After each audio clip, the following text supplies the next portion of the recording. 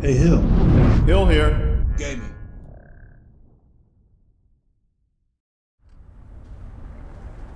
I cannot leave, Serana. Come on, let's go home. What stands before us is the epitome of the darkest of evil.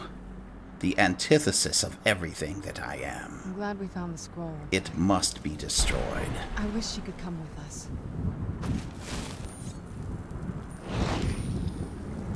Stendarr, I call upon your power and your mercy. And you, Serana. I'm sorry, but this is going to hurt. I tried to get you to stay back, but you just wouldn't listen. All right, Stendarr, now. I'm glad we found the scroll.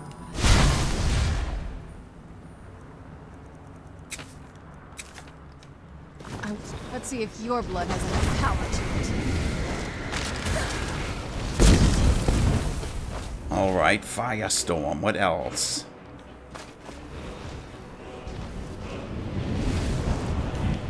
I'll try 2 of them.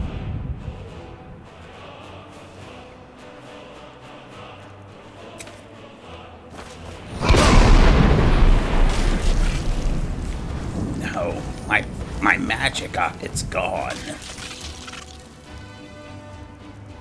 We'll do this another way then.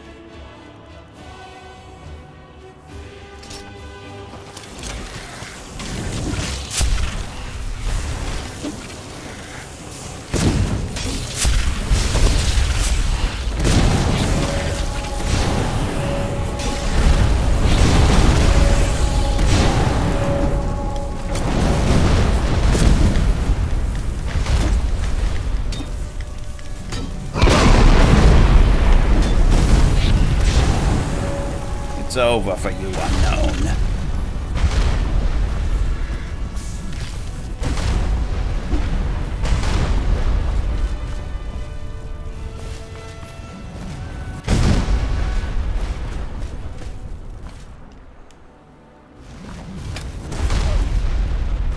I'm not sure where these meteorites are still falling from, but this fight is finished.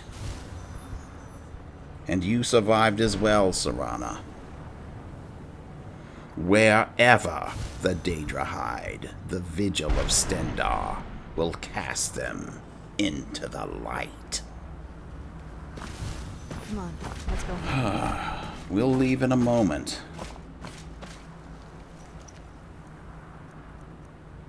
A Dark Soul Gem summons a Phantom of Dragonborn for 85 seconds. A Dark Steel Sword releases magic with power attacks. Evil Dragon Blood. For 20 seconds, you will be invincible against all attacks. Evil Power. For 30 seconds, time between shouts is reduced 100%. Alright, I think I'm almost at my limit here. We'll stop at this. And what have we here? Circlet of Conquest. Take up to 22% less damage from enemy attacks the further their health falls below 50%. I think I know that. And we will take the Grand Soul Gem. Alright. I'm glad we found the scroll, but I'm I glad wish you to. could come with us. This fight wasn't as bad as I thought, although I am completely covered in blood. Alright, let's get out of here. And are you... I'm glad we found Do I need to Shouldn't tell we you keep to moving? follow me? This place makes me a little uneasy. Alright, I think you're already following me, even though I told you twice to wait. I tell you, some people are just so stubborn. It is time to get out of here. It's time to get back to Tamriel, to Skyrim. We now have the Elder Scroll that we need.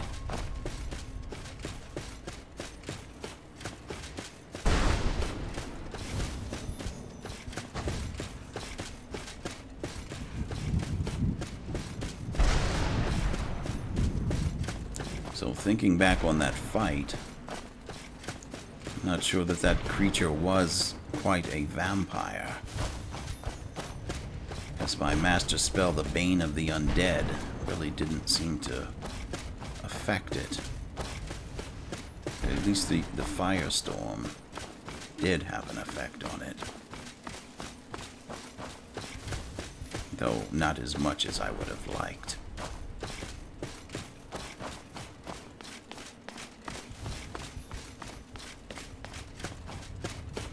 But I have to say, I enjoyed finishing off that being. With just my hands, with my mace.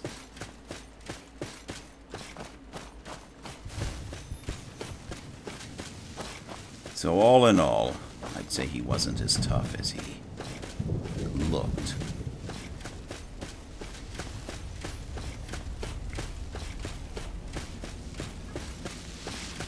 Alright, there it is, the entrance to the Soul Cairn.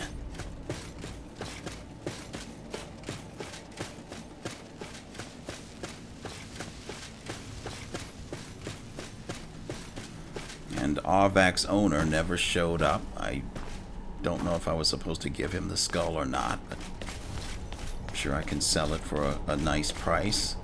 'Cause I certainly don't want to be conjuring demonic creatures.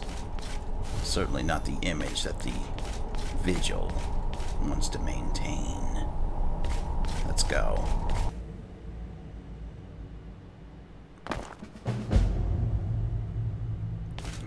We are back, and I can't tell you how overjoyed I am.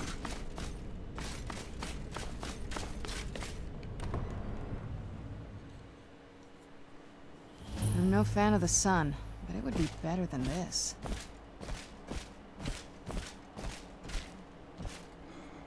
Alright, we need to get back to Fort Dawnguard with the Elder Scroll. Well, here we are. One transcontinental trip later. So it's interesting how this castle is on one side of Skyrim and Castle Volkihar is on the other. Did they plan it this way?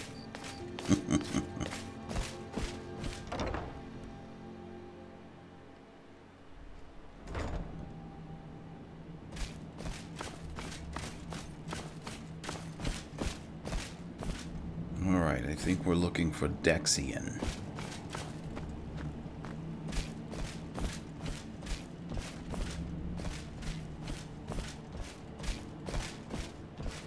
Dexian? Dexian, what happened? I trust your journey was successful. I brought the Elder Scrolls. I'm sorry, my friend. I can no longer be of use in this matter. What? By the Divines, what happened? It's my fault. In my haste to read the first scroll, I neglected the careful preparation required. I thought I'd be able to allay the after effects, but I was wrong. Now I am paying for it. That sounds like an understatement. So, that covering on your eyes, are you... blind? Yes, I'm afraid so. Can anything be done to help you? Perhaps a healing spell? No. It will have to run its course. And there's always the chance I may never recover. No. Then we're finished. No, there is another way. The question is, how much are you willing to risk to find Oriel's bow? I really hadn't given it that much thought. But what is it that I need to do? I can't guarantee you'd be free from harm. Becoming blind could be the least of your worries. Okay. Well, I have Stendarr to protect me. Just tell me what it is I need to do. Scattered across Tamriel are secluded locations known only as Ancestor Glades. There's one in Skyrim, in the Pine Forest. Performing the ritual of the Ancestor Moth within the glade should provide the answers you seek. Explain this ritual. It involves carefully removing the bark from a canticle tree, which will in turn attract ancestor moths to you. Once enough of the moths are following, they'll provide you with the second sight needed to decipher the scrolls. Carefully gather the bark. How? In keeping with tradition, you must use a specific tool in the Ancestor Glade, an implement known as a draw knife.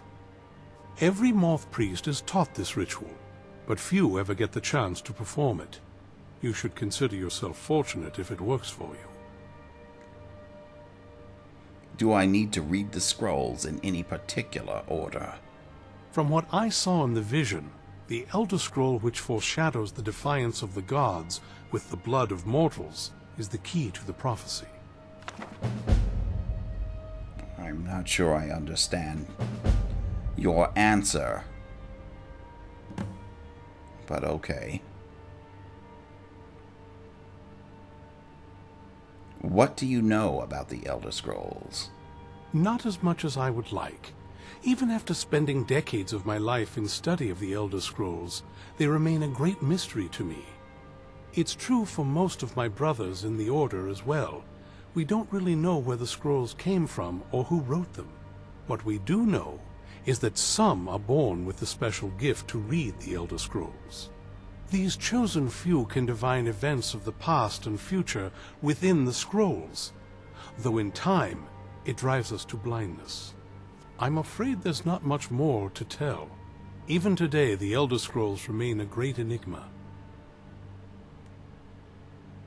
And how is a moth related to the Elder Scrolls?